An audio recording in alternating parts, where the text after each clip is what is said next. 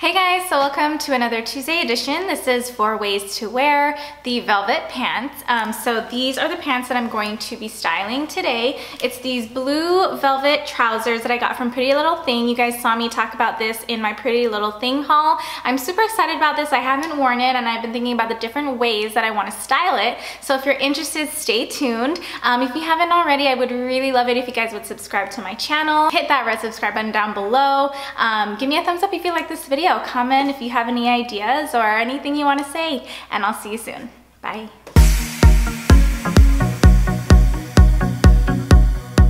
So a little more about the pants. There are 2 pockets on the side.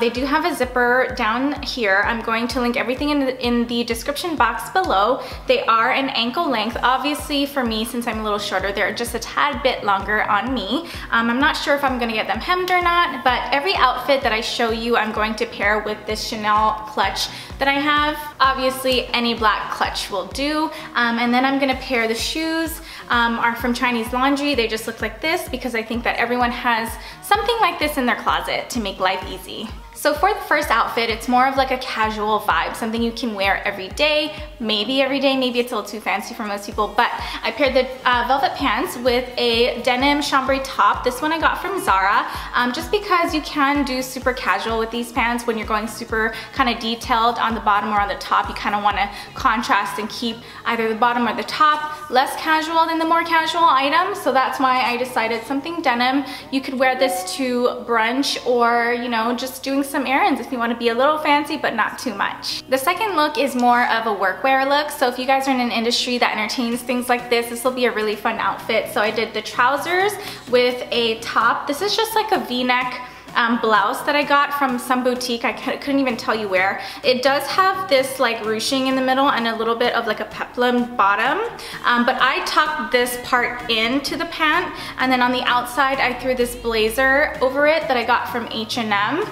So obviously this is something work appropriate if your work is kind of lenient on how you dress. If you're in the fashion industry, obviously this would probably be acceptable, but I think this is a great way to wear something fun like this to work. So the third look is like a date night / night out outfit. So you guys saw me kind of wear something similar to this in my Pretty Little Thing haul. I paired these trousers with a long sleeve v-neck bodysuit, but I'm changing it up a little bit and I'm just pairing it with this low back halter neck bodysuit that I got from Forever 21. Oops, sorry, let me show you. This is how it looks. It's a pretty low back like this. So I think this obviously tucked in to the velvet pants would look amazing. And then again, I just paired this belt that I also got from Pretty Little Thing around the waistband of the pants. Last but not least, the last look that I did was more of a loungy look. So I just took this slouchy little sweater. It's more of like a mesh detail sweater. It has little holes like this.